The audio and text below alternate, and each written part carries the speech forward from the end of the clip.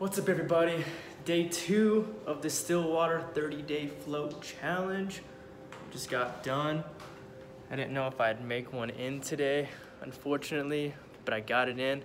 It's weird worrying about trying to find time to relax. Doesn't really make a whole lot of sense. But we got Tyler, the owner of Stillwater, right here. Hey guys. Just hanging out, chilling, doing his job, making a great business work. We got, here's the inside of it right here.